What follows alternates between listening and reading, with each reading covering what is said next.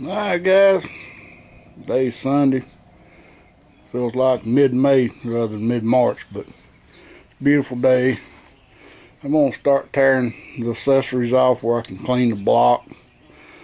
First thing I'm going to do is take off the alternator, the hose, the water pump, the pulleys, exhaust manifolds, bracket here, and we'll get it down to where we can do some work on it. Pretty much bought all new hoses and water pump. That's the only thing I'm really going to try to save is, of course, the alternator and carburetor. John, you asked me about this carburetor. And I don't really see nothing. Boy, there's a lot of dirt and trash in there. That will tell me the model number on this thing. 181455 is what's on this linkage right here. And that's all I see. I've never really fooled with any of these carburetors. Every time I'm pulling the motor, even if it runs good, I'm gonna go through it. I'm gonna change parts on it. That wire, it just makes sense too, like a water pump. Look at that. Oh, damn. I mean, it just makes sense to change the water pump. That I mean, you don't want a water pump failing on you for sure. So get this pulley off, and I'll have to pull these studs out.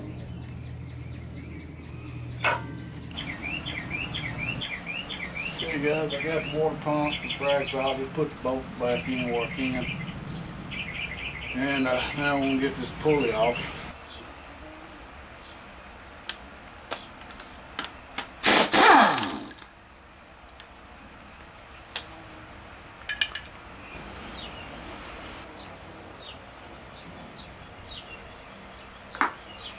Usually it don't take much to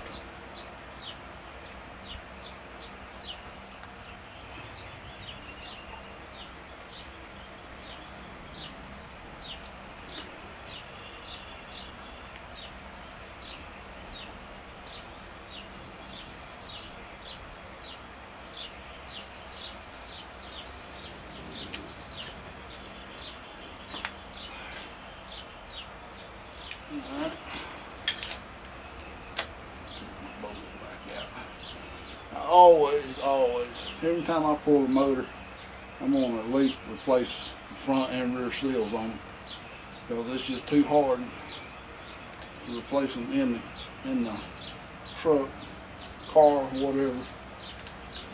It's just too much daggone work.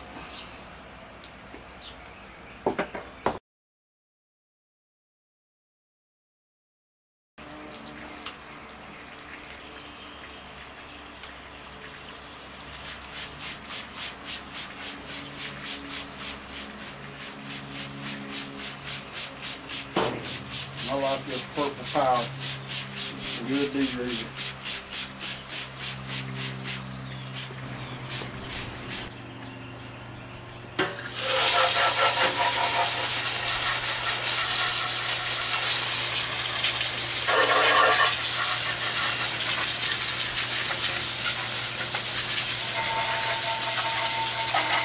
Not ideal.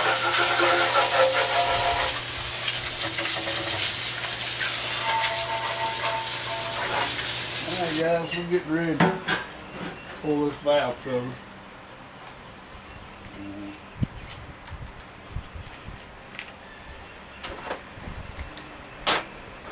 See what's hidden underside this thing. I kind of cleaned the block up best I could. Tried to get that oil filter off. It don't want to come off, so I'm going to have to get a little different type of wrench. About broke it, busted the housing on it. I was tightening it instead of loosening it, and now it won't loosen. So I'm going to get a big pair of channel locks and I can get that off, no problem. Just got it out here with me right now.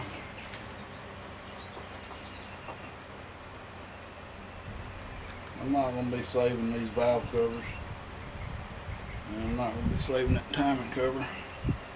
Got a pretty nice little dress-up kit for it. These are actually aftermarket valve cover bolts. That's pretty nice. Well, he was telling the truth.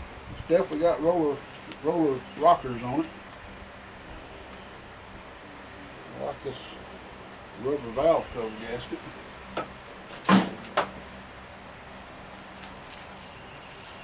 And it is a SR.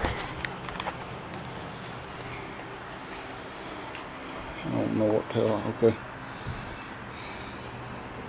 It is a SR head. W. And it's got 93 NH SR. Looks like a L052. And it looks like it's been coated with that red coating. It's supposed to help drain better.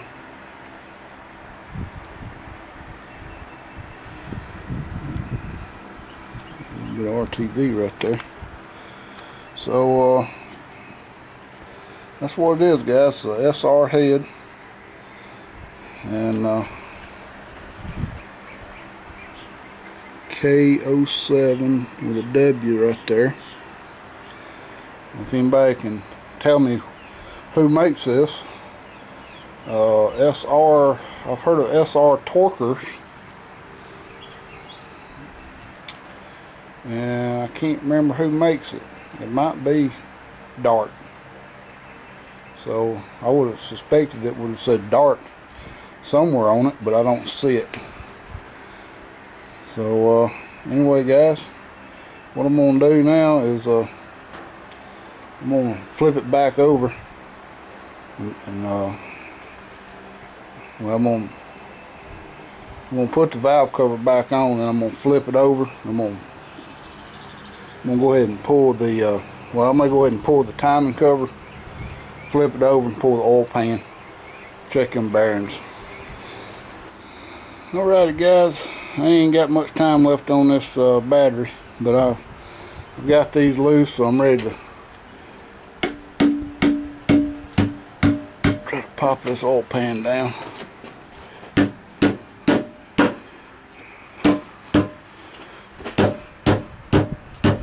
Whew, that's rough on my hand. Let me set you up on this tripod. Hopefully this battery won't run out before I can get your battery caps off.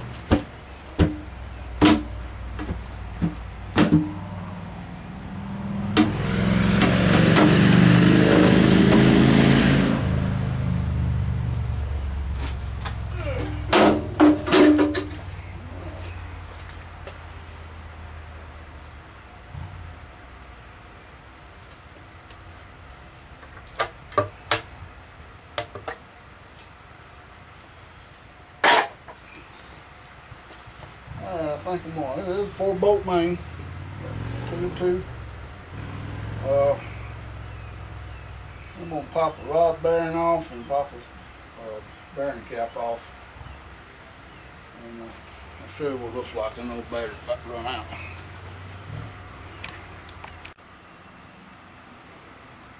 Alright, guys, here is the rod bearing. Hope you can see. It's a production bearing, and I believe that S is standard. It's got some scoring in here. It just had dirty oil in it. I can feel with my fingertip it's scored. I ain't real happy about that.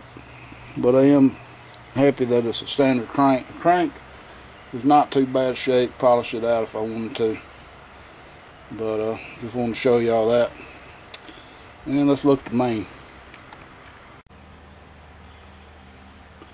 Alright guys, here's the main. As you can see, it's standard, and as you can see, hopefully, it is wiring through the first coat into the second, the brass coat. So I'm thinking I'll go ahead and replace the main bearings, just because they're the way they are. I don't want to, but that's already showing me that it's got more than 20,000 miles on it, unless it's been rough miles. Very few oil changes, but I think that'd be the best way of doing it. Just go ahead and replace them now and not have to worry about it. Alright guys, thanks for watching. Well, with 1 minute left, or 4 minutes left, I want to show you a few things I like about this build. He used double roller chain and tack welded the oil pan pickup. You always need to tack weld these on these Chevys, or they will fall off. Alright guys, this will be it for the inspection video. I am going to go ahead and pull the heads, go ahead and replace all the bearings, and we'll get some video of that. So thanks for watching. Alright guys, just sitting here looking at these SR Torker iron heads, and it's not a Dart head, it's a World Products SR Torker. I don't know why he told me Dart. And that is the casting ID number, is one of those two. SR, looks like a L052. If it's a Torker head, if it ain't one of those two, it is a regular SR head, which is basically a factory replacement head. The Torker head gives 30 horsepower over stock. So yeah, and they're about $350 a piece. So damn heads cost almost as much as the whole damn truck.